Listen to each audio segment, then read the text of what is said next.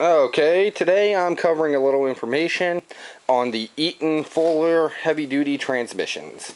Now, you won't run into this in automotive realm, but you will run into it in the medium and heavy-duty realm. So you can see how quite tall that shifter is there. This is a 7-speed. It is a, I have it written down, I think. Oh, I had it written down. I guess I painted over it. Usually you have an ID tag right down there on the bottom side here. A little hard to see, but this one does not. I got it for a song and a dance because of that. It is a 7-speed Eaton Fuller.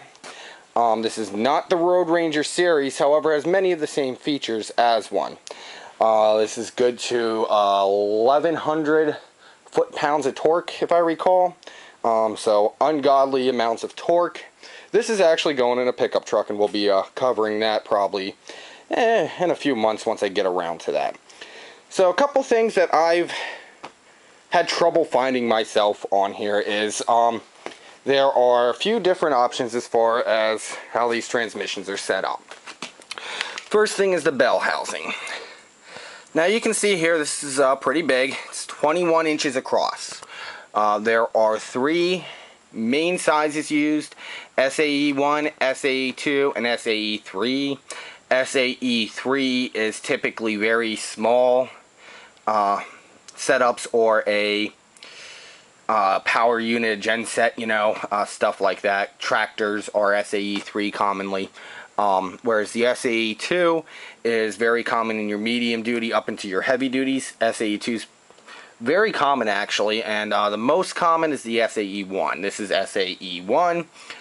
You can tell the difference by measuring across the diameter of the bell housing. Now you can see this is well, round.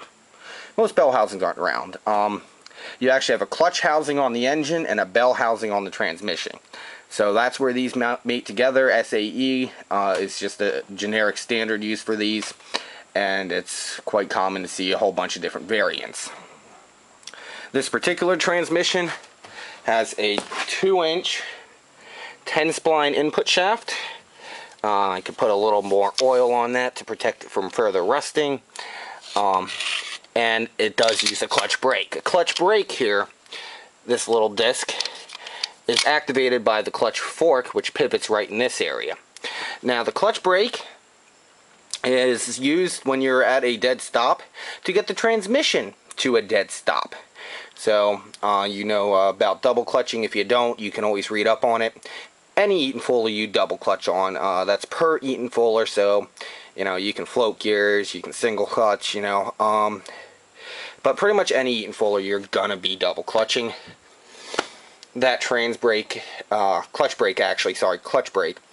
is going to stop the rotation of the input shaft when you go ahead and try to put it into the low gear. Next thing we're going to cover is this is a twin countershaft design. Countershaft is the gear that carries your power from the input shaft the whole way back to the output shaft. Right here. So you can see the 4 bolts on there and on there. Those covers are covers for each counter shaft. So you have a set of gears on either side of the input and output shaft. That pretty much makes this transmission twice as strong. Layman's terms, I'm sure it's not exactly twice as strong. It might be more than twice as strong. But compared to a similar design in a single countershaft versus a twin countershaft, you're going to get extra strength out of that. Now, this is non-air operated. The truck it's going in will have air, but this is a non-air operated unit. So when you go into the bigger transmissions, you can have your 10 speeds, can have them. Your 18 speeds have them, and everything in between. Everything bigger than a 7-speed usually. A 9-speed's another one that could have it too. You have your main gearbox, and then after that, there's an auxiliary gearbox. It's back about here. So what you do is you go through your first set of gears, go back to first, shift into your second set or your auxiliary setup, and shift through your gears again. Your auxiliary, you can have a underdrive, direct and overdrive, or just an under-over, or a direct over, direct under, depending on the situation. So quick identification features you're looking for is big old bell housing, probably SAE1. Next thing you're looking at is the rear end. The rear case has an extension onto it that goes past the main case, about a foot, 8 inches.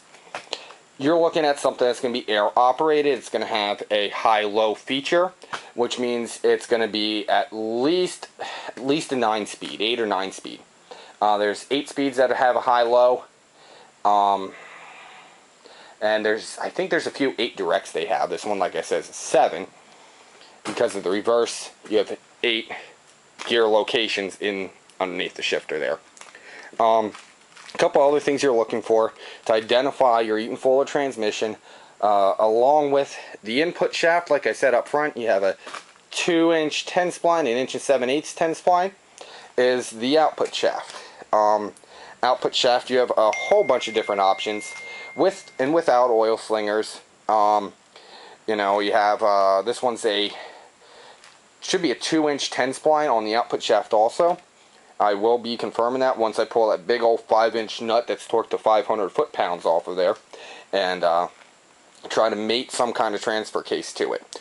So that'll be a future project. May cover it, may just give a rundown. If there's any interest in actual coverage, more than just a rundown, let me know, and we can go from there to get some more information for you. So basic coverage of the Eaton Fuller transmissions.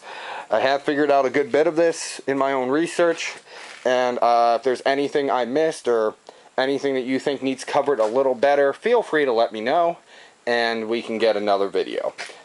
Thanks again for watching.